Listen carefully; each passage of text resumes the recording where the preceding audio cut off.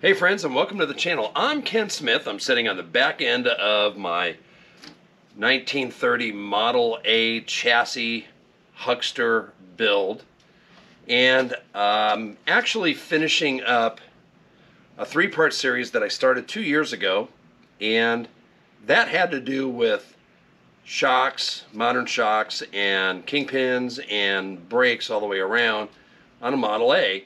And I got the first two done, decided to hold off on the rear brakes and the rear shocks, and I'm kind of glad I did, because quite honestly, you're going to see some better video showing the shocks without a body on, and I think that might really help you make a decision. So part 3 of that, but this is also the Huckster build, and so ironically it falls part 3 on that as well. So I'm going to show you a high-level overview of what we did with the rear brakes. It's really not a whole lot. And I'm going to show you about the shocks and what I've discovered, and I think it might be very helpful for you. So let's get at it. So like the front brakes, I went ahead and these I actually picked up at a swap meet for 10 bucks for a pair of them. So they're the same type of lining that I put on the front. So I thought, hey, why not? I went over to our local clutch place, brought over the emergency brake band, and we went ahead and had them reline that. I've got the whole assembly together. You know, up here it goes together just like the front brake, so there's no need in being redundant. Back here there's an adjusting wedge, and again, you know, the rear roller's right on that adjusting ledge or wedge. And so otherwise they pretty much go on the same.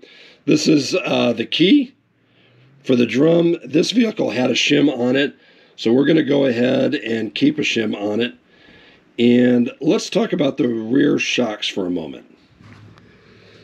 So as I mentioned in an earlier video, we were installing Ken Davis shocks, and I knew that I had to disassemble the rear brakes in order to mount this bracket.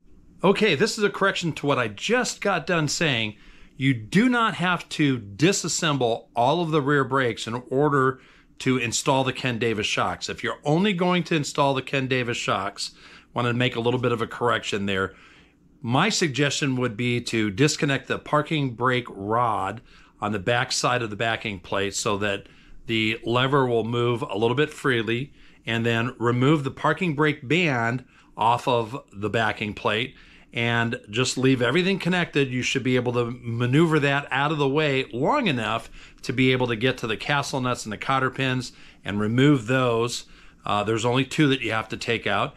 And then you should be able to slide that Ken Davis lower shock perch mount and the replacement bolts that he provides for you. So sorry about that information. I've gone ahead, obviously, and I held off from doing it last year, but since we did the brakes, I went ahead and did it just now. One of the things that I want to point out is the top of the shock mounts right here where the bumper would be. Now, I can tell you this, and if I give you kind of a perspective, get this out of the way, you can see how much higher this shock, the top of the shock, rides over the top of the frame. And on the 4-door, you know, there's this is all wood that mounts right here. So there's a whole lot of carving out to get this bracket and my big paws in here to even attempt to do this. The only way that I think and again, this is just my opinion, but the only way that I can see that you can do this on a 4-door, honestly, you're either going to have to be cutting a whole lot of wood, or you're going to have to raise the body to get in there. I'm not really too sure. Kind of wish I had the old body or a section of it to just kind of lay up here and really confirm my suspicions. But that's kind of what I'm thinking. Again, you can see just how high. I would say probably a good 1.5 to 2 inches from the top of the frame right here. And that's pretty significant. You're not just chipping away at a little bit of wood. That all comes right in through here. So, anywho, I am still very happy that I have them. Very excited to go ahead and put them on. And again, I really do apologize for my voice. Just have been dealing with a really nasty bug, but still wanted to get a video out. While I'm back here, I noticed that the rear spring shackles need to be replaced. And so it's going to be a lot easier to tackle this bad boy with a body off of it. And so that's kind of an unexpected project, but then when you're doing a project car, you should expect the unexpected. Now this is already together, just so that you can kind of get an idea. Another thing that I would point out, kind of a little tech tip, whatever side you decide to take apart, and in this particular case it was this side, if you really want to make life easy, make sure that if you're taking the side that you take apart first, make sure that you have this facing up. And so that's just going to make it a little bit easier to slide the drum on. I actually had this side up first. And so when I put this all back together, obviously over here, it's facing downward. All I did was put it in gear, rotate this until that is facing upward, and that's going to make it a whole heck of a lot easier to slide that drum on and keep the key from falling out or falling off and getting it all torqued up really nice. Here's another thing I want to point out, and that is, should you pop that bearing out and repack it? Well, I would say I'd leave it alone. From what I have read, if your car lubricates properly, you shouldn't have to repack this bearing. I think it's more than lubricating properly.